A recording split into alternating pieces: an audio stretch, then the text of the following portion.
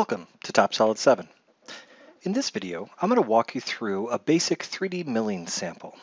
I'm going to start by importing data from my customer, and I'm going to show you step by step how to process it through completion using standard TopSolid 7, maybe some basic 2D operations, but mostly all 3D operations. Let's get started. Here I have a PureSolid file already present within my project, so I'm going to right-click on it and choose Convert Document. I'm going to go ahead and hit the green check mark to validate, and like that, TopSolid is going to import this PureSolid file. Now, once imported, because TopSolid detected there were multiple bodies, it made an assembly out of this, and this is just a silly little assembly of a dustpan mold. Pretty cool, actually. We have all sorts of machining that needs to be done on the cavity and core side. In this sample, what I want to do is I want to start by working on just the core side. So I'm going to flip this around until I get to the right part here. You can see I'm analyzing this with my preview down here. And now I'm going to send this into machining. I'm going to go ahead and right mouse button click and just choose machining. For this sample, I'm going to use just a blank template. This is just to illustrate some of the out-of-the-box power that TopSolid 7 offers. To begin with, I'm going to use standard block stock, and I'm going to hit the green check mark. Now TopSolid wants to know how I want to position this part. Now if you look, it looks okay to me. It's relative to my X and Y axis, but maybe I want to flip this to have the longer part of my part relative to the X axis. Well, to start with, what I'm going to do is select my face, select my plane. The plane in this case representing the table of our CNC machine. From there, I'm going to take this face here and then select the X axis. By doing that, it applies a constraint type called plane on axis. Now, if you want to finish constraining, you can always do the left face there or the right face onto the plane there. There is a ton of different constraint types here thanks to TopSolid design. Once positioning is complete, I'm going to go ahead and validate my positioning group. Like that, TopSolid makes my stock block, and it even defines my G54 at the top center of my part. Now, to begin with, we want to start roughing this data. So what I'm going to do is go select a face here, right mouse button click, and just choose roughing. The very first step here will be to select a cutting tool. To do that, I'm going to come over here to my tooling selection. My tool choice wizard is going to pop up, and for this case, I'm just going to use a standard end mill, and maybe we'll build the end mill on the fly together. So to do that, I just double click on slot mill. And now here it's asking me for a diameter of tool. I'm going to say, how about a 3/4 inch end mill? That looks pretty good. How about if I say 1.5 inches worth of flute, maybe under the advanced section here, I want to make sure it's a 4-flute cutter. Perfect. Over here, I'm going to say it's a 3-inch total length tool. Shank is 3/4, that's fine. If I click to here, I can control that extension. So maybe this extension is 1 3/8, and maybe it is, a 3-inch long extension. And you can see every change you make will update the design of the tool. Finally, I can go to the assembly side, and I can play with the gauge distance of the tool, and that means how far that tool is sticking out of the holder. Maybe to start with, I'm going to start with 1 5/8 inches. Perfect. Up here, I'm going to call this my 3/4 inch end mill. Good enough. That's just the name of my tool. Now, the next thing we need to do after we select a tool is we need to set some fees and speeds. So let's go ahead and do that. I'm going to come into my fees and speeds here, and I'm going to look at this. And here, when I look at my fees and speeds, it's picked something from my database. I'm going to say I disagree with it. I'm going to say, you know what, I want this to be at 5,500 RPM, and I want to have a chip load factor of about 5 thousandths. And as you can see, it's calculated from the definition of my tool that at 5,500 RPM at a 5 thousandths chip load, I'd have to be at 110 inches a minute, which is perfect. From here, I'm going to activate jet coolant, and that's it. Now I'm just going to click OK. Now, what TopSolid is going to do is it's going to take the tool, the cutting conditions, and all of my default values that I have set within my solution, and it's going to calculate our cutting path for us. Here you can see the tool comes down, and it's into this light simulation mode. Now, right now I have my little simulator minimized. I'll go ahead and pin that up so we can see it. And like that, you can see that there's a little bit of a control simulator here. I can zoom up. I can hit my plus and minus key to speed up or slow down the simulation of this tool path. But at the end of the day, it's doing a reasonable job of removing that material. Now, I can exit out of here, and maybe I want to go look at this within Verify. So I'm going to right-click, go to Verify. I'm going to hit Play in that simulator. And here again, that tool is going to come down, and now you're going to see the material removal. Now here I'm just using standard roughing. I could use voluminal style machining as well, or adaptive feed rate toolpath as well. The choice is, of course, yours within the TopSolid family of products. Now, maybe all I want to see at the end of the day is, are there any collisions? So let's go ahead and watch turbo mode. And here in turbo mode, you can see the end result really, really fast. And you can see that there's no collisions. But how are you sure there's no collisions? I'm sure there's no collisions because my collision icon here is still grayed out, which means the solution has not found any collisions whatsoever. Now, if we look at this, our 3/4 inch tool that we used here probably is not going to be able to machine everything into here perfectly. So maybe what we want to do is copy and paste this and just change the cutting tool. I'll show you what I mean. I'm going to go here, pick pocket number 2. Again, I'm just going to use the standard end mill, but in this case, instead of making a new one, I'm going to ask the solution to look through my database to see if I have what I need. So to do that, just a couple choices. I can right mouse button click and choose New Tooling from Catalog, or you can just double left click right on the empty pocket. Here, TopSolid is going to load a list of all available cutters. I'm going to go into here and say, how about we look for a 3/8 diameter end mill? Let's have a look. That one looks perfect. I'm going to go ahead and green check mark. Again here, all I'm going to do is hit OK. What's really cool here is that the software is just going to continue roughing where the bigger 3/4 inch tool couldn't. I mean, think about that.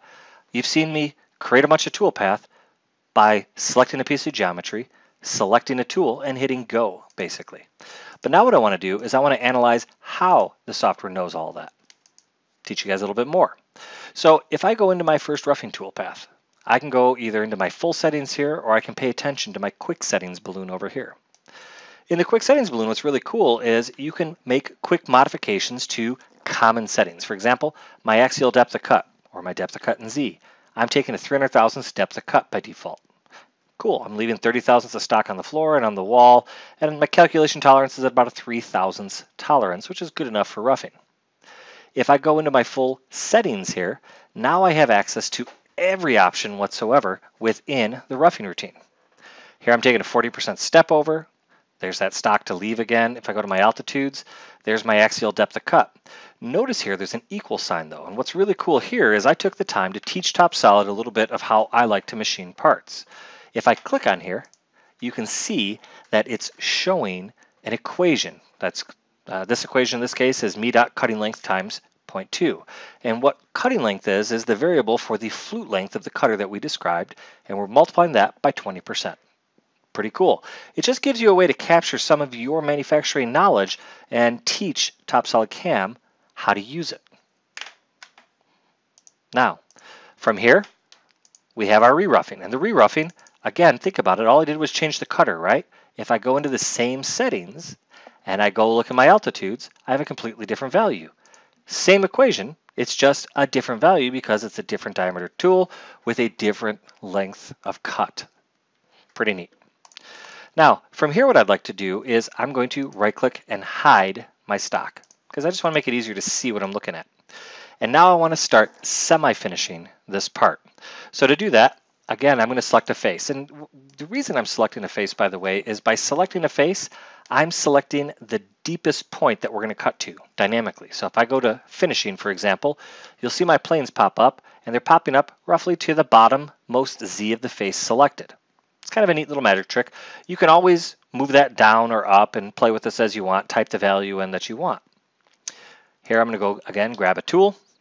Let's go up here to ball nose. Again, I'm going to look in my library to find a specific ball nose cutter. And to start with, I want to start with maybe a 1/2 inch ball nose. That makes sense. Maybe 1 inch of flute. Cool, I like it. I'm going to green check mark. And now here, the only thing I'm going to do is set some feeds and speeds and the stock to leave. So here, yeah, why not? 6,000 RPM looks good to me. Let's maybe go into here and say it's a 2,000 chip load at this point. We don't want to go too fast. Pop that back over there. And over here, I'm going to use my quick settings balloon and say, okay, I want to bring my stock within, let's say, 10 thousandths. 10 thousandths on Z, 10 thousandths on the wall. And I want to do this at a scallop height roughly of about 2 thousandths because this is just a semi-finish. That's it. I'm going to green check mark. Now here, TopSolid's going to apply a raster pass, but again, I have some default values set. So when it makes that raster pass is going to have all of the cool features that TopSolid handles turned on and activated and set to calculate appropriately based on the tool selected. So here you can see I'm doing a nice little smooth move, little raster pass just to semi-finish this thing, knock everything down. You have nice clean dogleg loops. Anywhere there's a sharp corner, we have filleted the tool path if possible, just to make it even smoother motion. And again, all you had to do was pick a tool and hit go. If I was to take all of this information and go ahead and send this into Verify, so I'm going to right click, go to Verify. From there, I'm going to go ahead and hit Start Result, because again, that's that turbo mode. At the end of the day, all I want to see is what it's done, what it needs to do. And here you can see exactly what that tool could reach, what it couldn't reach, where there's still material left. Everything is right in front of you. Kind of cool. Let's keep going. Now what I want to do is I would like to begin finishing all of this. Why not? So what I'm going to do is I'm going to right click on this face here. I'm going to go to finishing again, but this time I'm going to use a bullnose tool. So let's go find a radius mill and let's go see what we can do. I'm going to look for something that has maybe a 1/2 inch diameter and maybe with a corner radius of a 1/16. I like that. Perfect. And now what I want to do is I want to change the type of cut. So I don't want it to be a raster pass. I want to be a constant Z tool path. Kind of cool that you can just change from one to the other. But you know what? I want to use similar cutting conditions.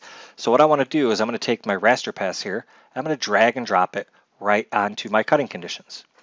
Cool. From there, I'm going to look at the stock to leave on the floor and on the walls. That's perfect. Maybe my scallop height, maybe I'm going to make that a little bit tighter. I'm going to say that this is going to be a 1/2 thou. And like that, we'll click OK and let's see what the software comes up with. Now, one of the beauties of TopSolid 7 is that we have created what's called a multi-core engine. So all these toolpaths are calculating really, really fast because I'm using all the processing power of my computer. Some of the solutions out there still only use 1/2 of one core, so you're still waiting for some of those calculations to be done, and I've created already 4 toolpaths at record speeds. If I look at this now, you can see that Z-level finish has attacked everything that a Z-level finish can pick up. Kind of neat. But you know what? It's a bullnose cutter, so why not try to pick up all the planar faces as well? That way we get the best blends of all worlds. So let me show you what I mean. If I go into here and I go to Settings, I can then go to Strategy, and I can say, you know what?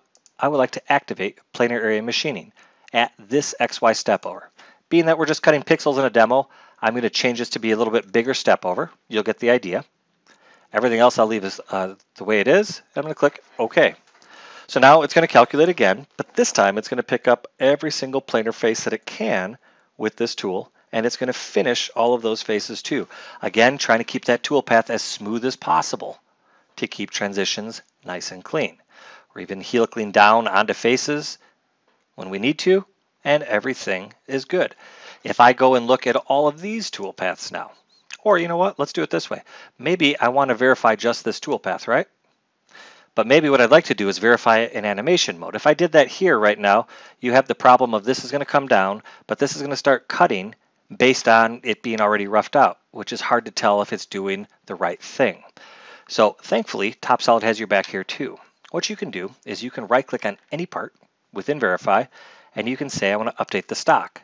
I want to update the stock with all of these in rapid mode.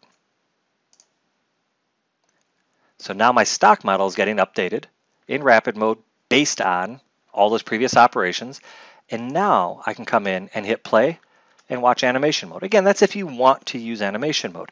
It's just to show you that you have lots and lots of options within the TopSolid family of products. Now, in this case, because we've all seen animations before, I'm just going to watch turbo mode because I just want to see what it can get to, what it can't get to. Pretty neat. Now we're getting somewhere. The part is getting closer and closer and closer to a good finished part. But we still have work ahead of us. So now, why don't we try to deploy some rest machining? The next thing I want to do here is quite simple. And again, right click here, and I'm going to start by going into Material Left Machining. In this case, what I'd like to do, I'd like to go change tools.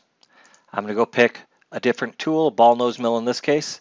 And in this case, maybe we want to have 1/4 inch. Let's try that. That looks good. And for this first rest machining, what I want to do is I want to change to constant radius machining. 8/10. We're going to say the previous tool, I'm going to lie about it and say it was a little bit more than 1/2 inch. That's it. I'm going to hit go and let TopSolid do the rest of the heavy lifting for us. And in this case, the solution is going to automatically try to continue machining where the tool of that size could not reach. And if you remember, these are all the areas where it was showing there was still material. Now, if I zoom up on this toolpath, you're going to see that these toolpath algorithms are really, really smart. These are shallow, so it's nibbling in a very smooth way into these corners. Okay? And if we look around here, this is a steep condition. So for the steep condition, it's doing a helical type of a cut down the corner until it gets to the point where it's shallow again, and then it's doing a constant spiral cut in on the corner. But this is just showing you some really, really powerful toolpath algorithms that we've applied with next to no input on our side.